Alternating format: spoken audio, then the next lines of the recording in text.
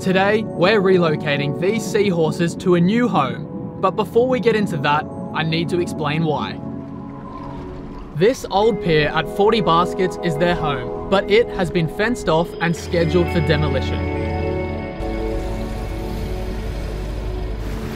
To ensure that the marine animals who call this place home are not wiped out with construction, the Abyss project set out to capture and relocate these poorer swimming marine animals to a safer New South Wales fisheries approved environment.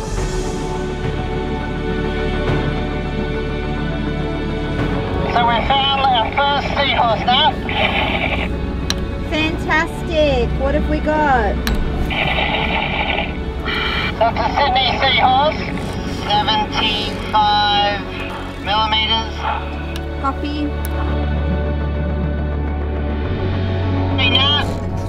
Yeah, Carl? We've got a bit of a seahorse hotspot here. We've just found 3 seahorses in a very small area. They're 2 yellow, 1 white. Alright, so the first is female, 75 millimeters. And they're all where double netting was.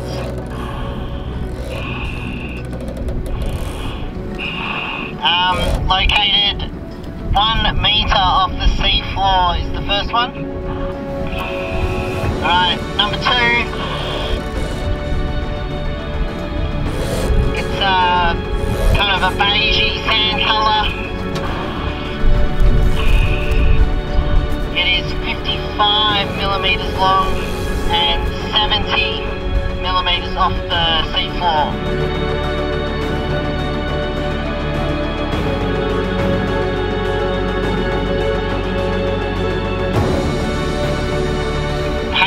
We've got anglerfish.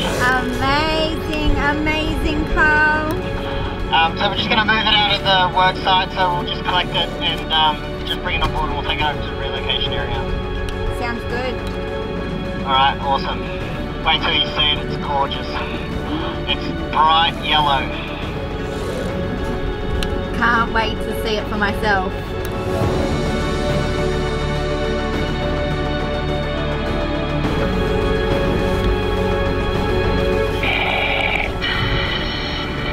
Just found a juvenile.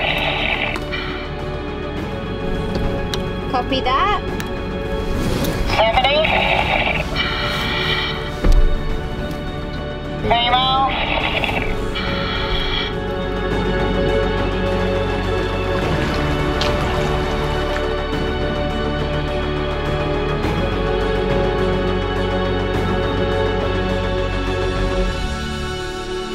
So we've just finished IDing the seahorses and we've moved over to the relocation site where we're just about to jump in and find them a new home.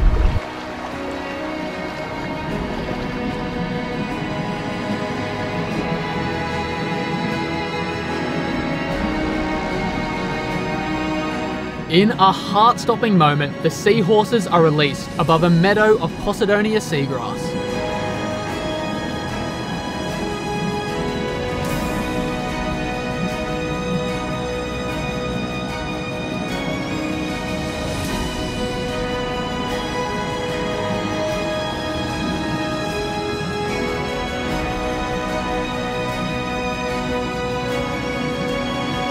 Posidonia seagrass is endangered and is in severe decline across Sydney's waterways.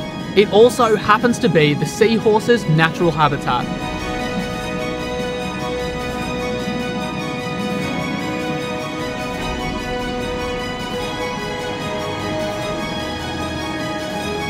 The rarity of this seagrass is likely what caused the seahorses to call the old pier home in the first place. So, in a roundabout way, the seahorses are back where they belong.